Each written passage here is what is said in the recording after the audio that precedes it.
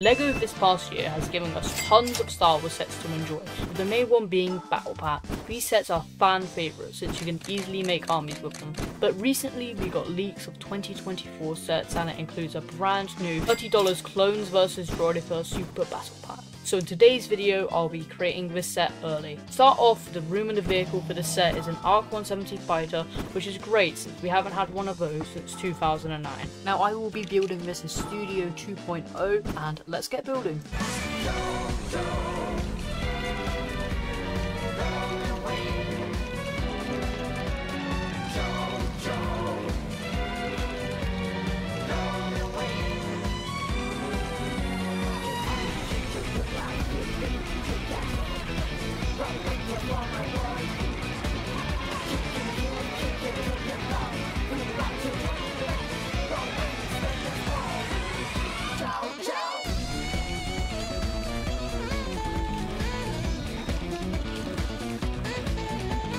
Alright, so now that it's done, let's import it into Mechabricks. Alright, so here it is Mechabricks. Now let's go sort out the rest of the set. Alright, so because this set is an ARC 170, we have to include clone troopers with it. And although a Legion isn't confirmed, I do speculate it will be Phase 2 regs. I had 3 clone troopers and 1 commander, just like how the 2008 one did. Now finally, it wouldn't be a clone versus droids battle pack without droids. So I had to look at the leak list and it includes 4 regular B1 droids and 2 brand new B2 super battle droids.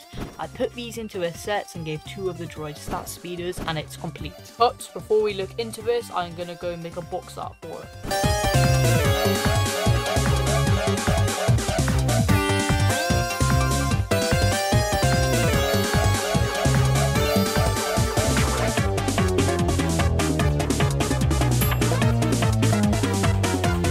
Alright, here is the box art for this and I think this looks really good. Personally, I am a big fan of what I did with the ARC 170 and it's probably my favourite build I've ever done.